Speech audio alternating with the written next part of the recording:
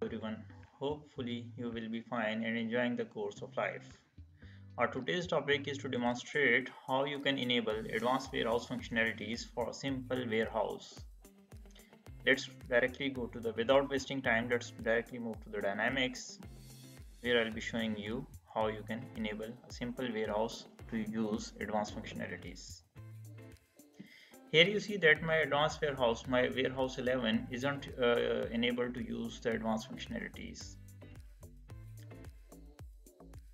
And even on this form it is not allowing me to edit this function.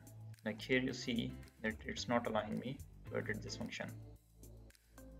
So right now I can't use advanced warehouse functions like the work creation, location directives and all that stuff for these warehouse, especially for the license plate tracking. If I have to use the license plate tracking for this warehouse, then I won't be able to use that. But I have a requirement to use to update this to use advanced functionality. So I'll be doing something else. So let's go to the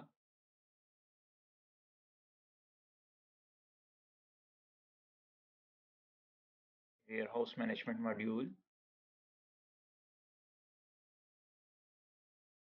Warehouse management module.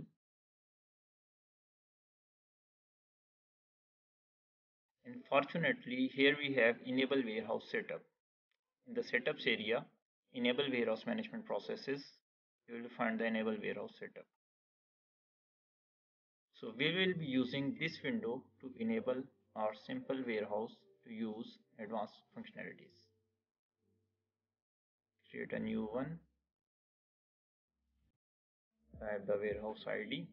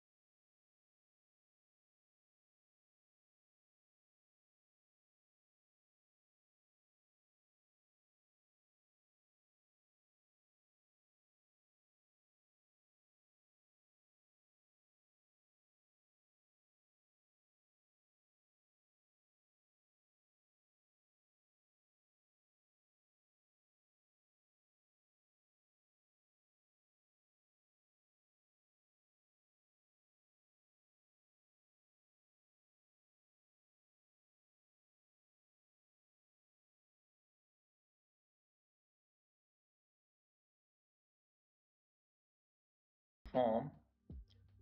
So here you see that use advanced warehouse management processes is enabled. So now our warehouse 11 is enabled to use warehouse management processes. Isn't it simple? You just have to take care of one thing, that you need to specify the location profile ID, and secondly the warehouse which you are enabling for the to use the advanced functionalities. For that warehouse you will have to remove the default issue location. For all multiple warehouses you can simply create a custom job, and make it blank. Thank you so much. Thank you for watching. Have a nice day. Thank you.